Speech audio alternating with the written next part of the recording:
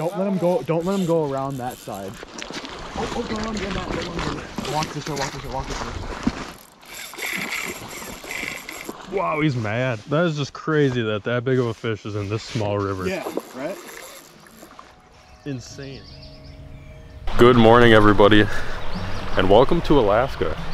Now, you're probably wondering, how did I get to this point? Why am I in Alaska? And what am I going to be doing? Well, I'm here to explain that. So, 15 hours ago, Caitlin, my wife, and I traveled from central Wisconsin all the way to MSP, Minnesota, and got on a plane, took a 7-hour plane ride to Alaska, Anchorage, and yeah, we are here. Took about a 2-hour power nap. Now we are at a river. I have no idea exactly what I'm doing. Luckily though, I am up here with a seasoned vet who is going to be helping me out on this adventure. So let me go ahead, turn the camera around.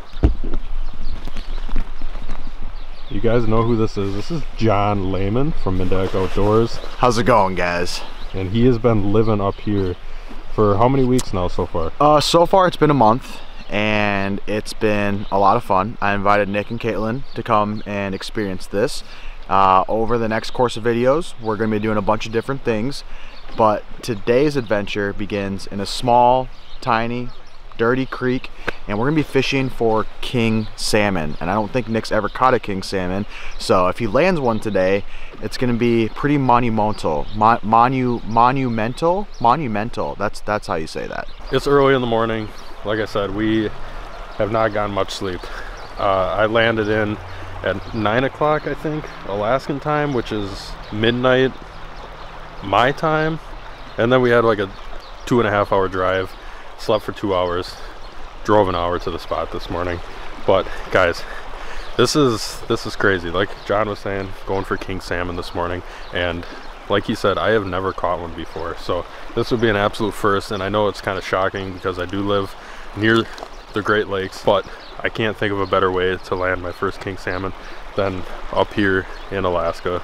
This is a bucket list destination place for me. Yeah, I actually can't believe I'm here. The scenery was absolutely gorgeous coming up, driving through the mountains to this spot, and yeah, it's gonna be one hell of a week. So I'm gonna put away the big camera, got the GoPro on.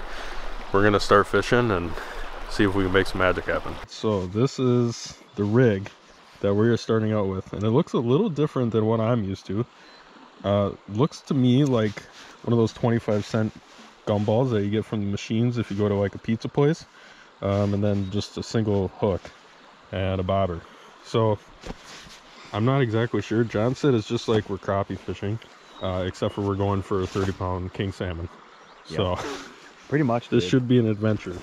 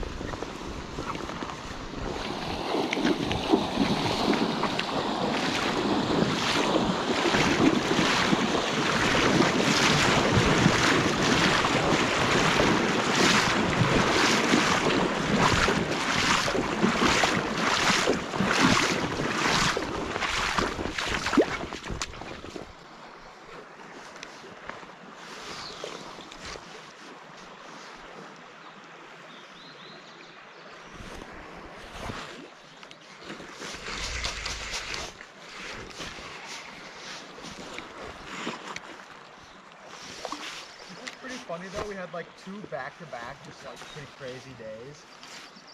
And as soon as you show up here, then today's the day. Nick hasn't put the time in yet. That's true. What is that? Oh, he's on.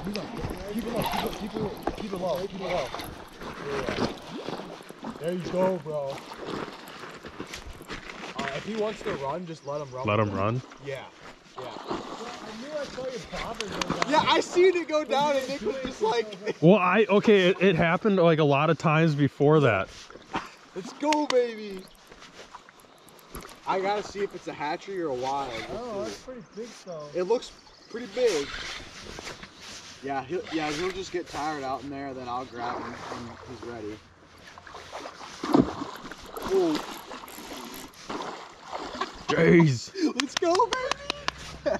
So you just gotta talk a little smack? Yeah, dude, we were just talking crap, man. If you need to loosen the drag or tighten, I mean, it looks pretty good right now. Yeah, he's able to pull. Yeah.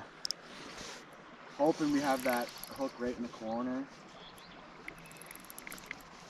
Enjoy it, Nick. Enjoy it. It all happened so fast. Yeah. Let's go, baby. Wow. Well, that's a hatchery, bro. That's a big, yeah, that's big, bro. They do fight. Oh. I mean, he's not even running, but I can just feel the power. Don't let him go. Don't let him go around that side. Yeah, walk up, walk up, walk up. Keep your rod downstream. Downstream. Yeah, just don't let him go on the other side. Where is he right now? It's fine. Yeah, let's let him chill. You like can't even do anything. No. Like you just kind of let them Yeah. like tire themselves out. Yeah, just don't let him go around that rock. If he does, then you can give me the rod and I'll go across for you, brother. Okay. I actually will. It's scary that he's over there. Yeah. So It's all right. This is, yeah, it's fine. Oh, he might run up to you. kind of seems like he's trying. Let's. Oh God. He's mad, bro. That's a nice fish, Nick. That's a nice fish, bro. Yep. Oh, go on, get that. Walk this way, walk this way, walk this way. Yep, there you go. There you go. Oh God. Yeah, good. Okay. I think it's a hatchery, bro. You said without a fin? Yeah, without an adipose fin. Yeah, you can just let him sit there and get tired. Wow, he's mad. Yeah. How long has it been, Nick? How long have you been sitting here? It's what? Hour and a half at least, right? Something. I'm pretty sure it's a hatchery, so that means we can keep it. Wow. Which is like lit. Yeah. David Goslin will be happy, but I'm not for sure yet.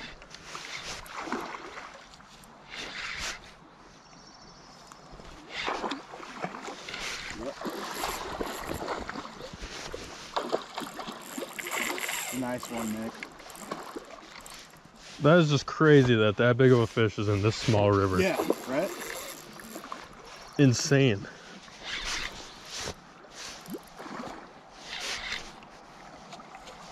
Yeah, he's getting tired.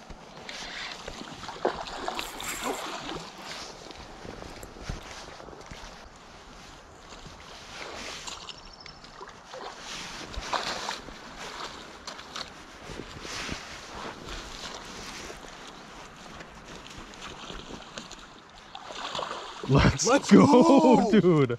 Let's go! Oh my God. Tanker!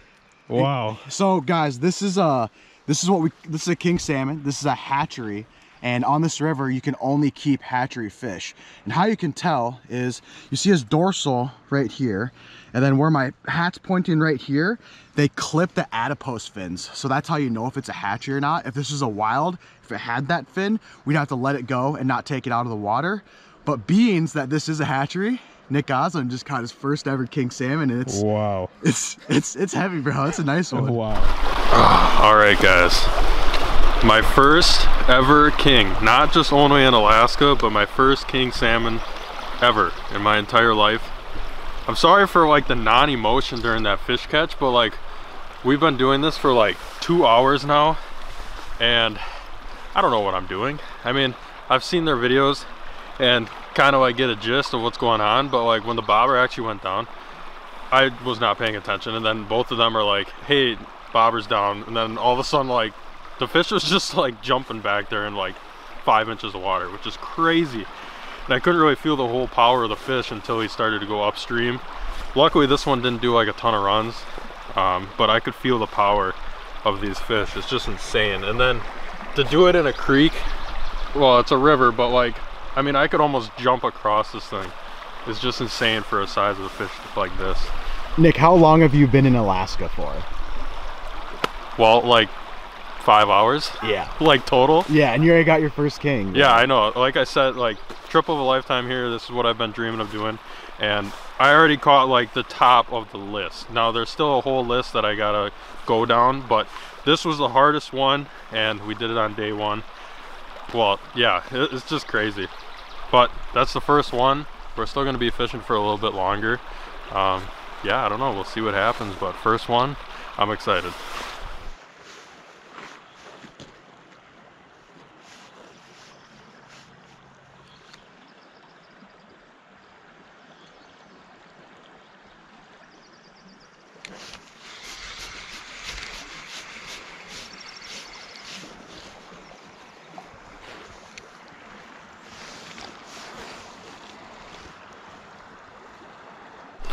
Well guys, give you a little update. It is like 7 o'clock in the morning. We've been here for what, 4 hours now? Yeah. 4 hours. It is sunny and the bite has just been non-existent. I mean, we only did catch one fish, but I don't like our chances here with the sun. You can see everything and they can probably see everything as well. So plan of attack now is we're gonna drive back. John is gonna clean my fish for me, and then we have to we have to go get it vacuum sealed. Yeah, drop it off to the seafood processor. Seafood processor, get that all taken care of, and probably show you guys like the place that we're gonna be staying for the week. And yeah, we'll just see where the day takes us. But I thought I'd pick it up, tell you that we are leaving the first spot, and yeah, I'll just have the camera on me throughout the day and see where it takes us. Well, we have made it back to the home base. We are at the cabin. Go ahead, turn the camera around, give you guys a brief little rundown. We are going to be here for the next 9 days, so you're going to be seeing this a lot. So go ahead, turn around. Got John's Tundra, which is actually looking pretty sexy. You heard that. What'd you say? I said the Tundra's actually looking sexy. Yeah, when it's not getting run into snow plows. Did you do We it? walk over here. Seriously? We got, Oh gosh. this is like what I was saying, I got my wife Caitlin with me Hi. and Lindsay. We just woke up. Go inside.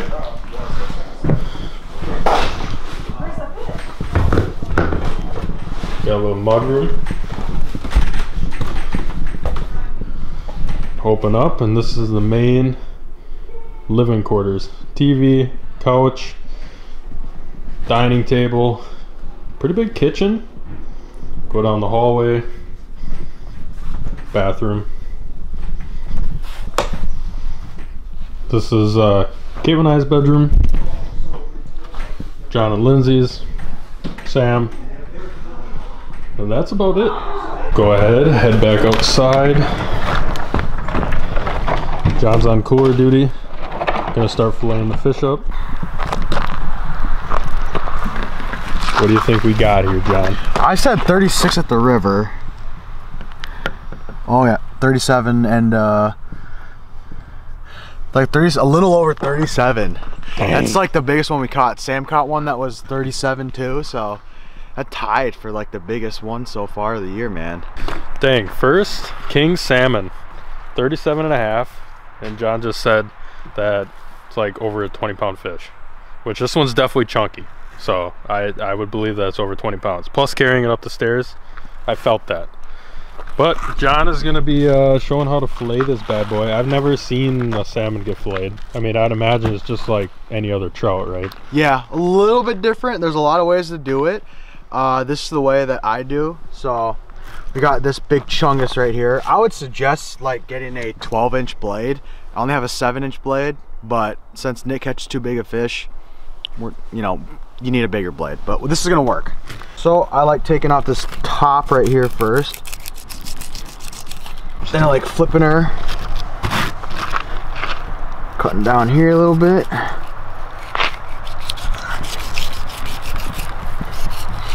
Cutting these fins off, it just makes it easier in the long run. And then at this point, you could open it up and take out the guts if you want to, but like, I'm not gonna do that right now, but you could do that if you wanted to. And then you just take your blade and you're gonna make kind of like a cut right here. I always like to get as far as you can up here because this is like really good meat, and a lot of people just would go right here and they miss out on some of the meat. So make sure to angle your blade over here. Kind of do one of these like that. And this meat is just like gorgeous, gorgeous looking meat. Then you take your blade and you find the backbone. And you just follow that backbone all the way down.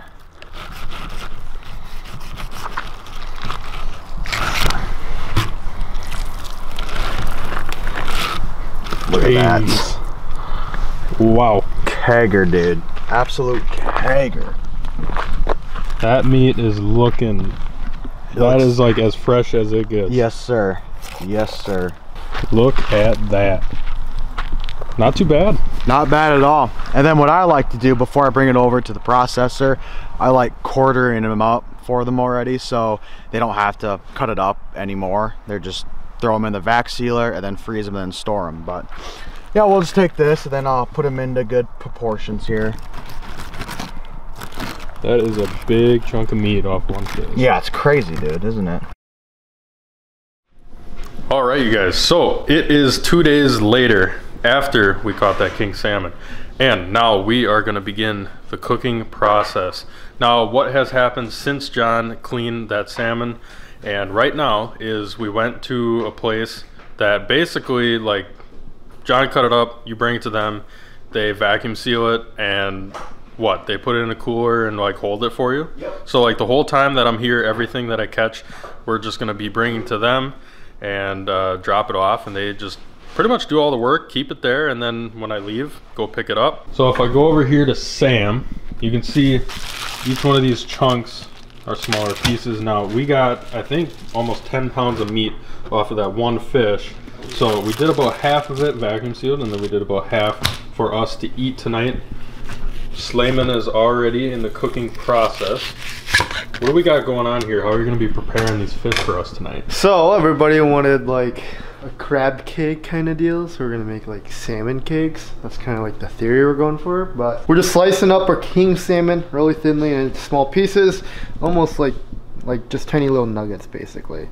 And we're gonna mix that all together with some mayo and some breadcrumbs and a whole bunch of seasonings and half a lemon. It'll be really tasty, and then we're gonna throw it in the pan and sear it up, and it'll be good. We're also throwing in some caramelized onions once those get done though.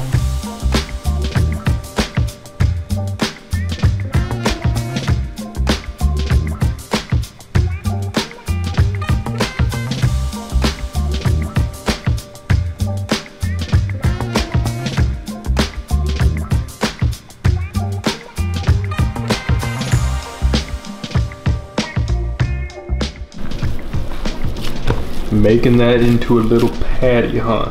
Oh yeah. And then once they're in this stage, what, you just plop her in? Plop her in, and then we're gonna set her in the fridge for about 20 minutes to let it, you know, settle, get it hardened, and then we'll be ready to cook. Finished product. Caitlin? Yes. You're gonna be the first one. Give her the old taste test. Ooh, I'm excited. Whoa, that's really close. What do we Some got there? hollandaise sauce John made.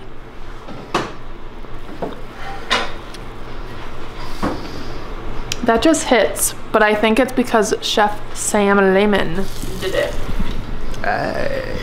No, just kidding. It's really good. I like salmon, and it's very fresh. It's better than... It's pretty fresh. It's better than store-bought salmon, you know? Alrighty, give her my first taste test of the old salmon cake. Looks pretty fire. Isn't that fire?